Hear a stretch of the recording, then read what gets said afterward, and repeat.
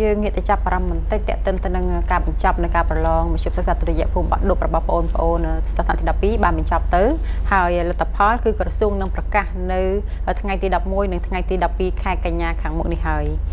ក្រសួងអប់រំយុវជននិងកីឡាបានប្រកាសថាដំណើរការសំណេរនៃការប្រឡងសញ្ញាបត្រមជ្ឈិមសិក្សាទុតិយភូមិចំណេះទូទៅនិងបំពេញវិជ្ជាបាក់ឌុបបានប្រព្រឹត្តទៅដោយរលូននិងដោយជោគជ័យនៅក្នុងរយៈពេល2ថ្ងៃពលគឺនៅថ្ងៃទី20និង21ខែសីហាឆ្នាំ2018កន្លងទៅនេះ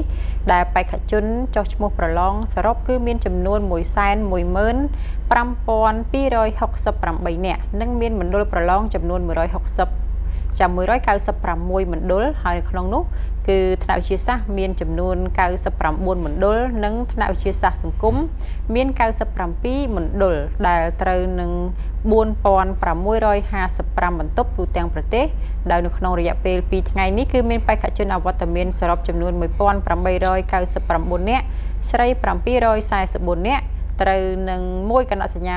65% នៃចំនួនសិស្សដែលបានចុះឈ្មោះប្រឡងសរុប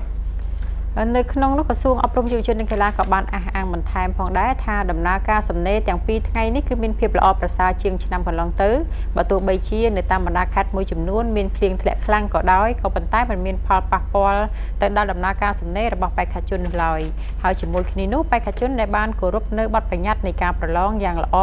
ស្ទើរតែពុំមាននាំមកនៅវិញ្ញាសាឬក៏សំណើឯកសារផ្សេងហ្នឹងជាប់ខ្លួននោះទេក៏ដូចជាឧបករណ៍ហាមឃាត់ផ្សេងទៀតហើយនៅក្នុងចំណោមនោះគឺថាបេក្ខជនគឺប្រព្រឹត្តដែលប្រព្រឹត្តនៅកំហុសឆ្គងគឺមានចំនួន7ករណី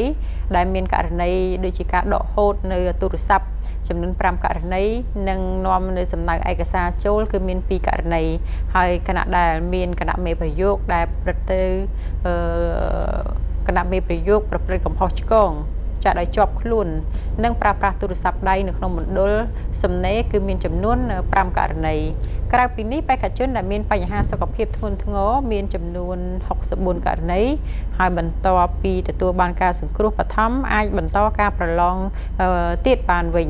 ហើយក្នុងនោះក៏លើកលែងតែ5ករណីប៉ុណ្ណោះដែលត្រូវបញ្ជូនទៅព្យាបាលនៅឯមន្ទីរពេទ្យ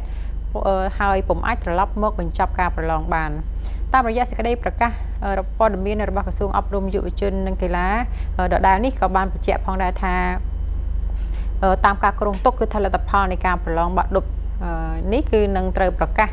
នៅតាមមណ្ឌលប្រឡងនៅក្នុងរាជធានីភ្នំពេញនិងខេត្តកណ្ដាលគឺនៅរសៀលថ្ងៃទី11ខែកញ្ញាឆ្នាំ2018និងនៅតាមមណ្ឌលប្រឡងនៅក្នុងខេត្តផ្សេងទៀតគឺនៅថ្ងៃទី12ខែកញ្ញាឆ្នាំ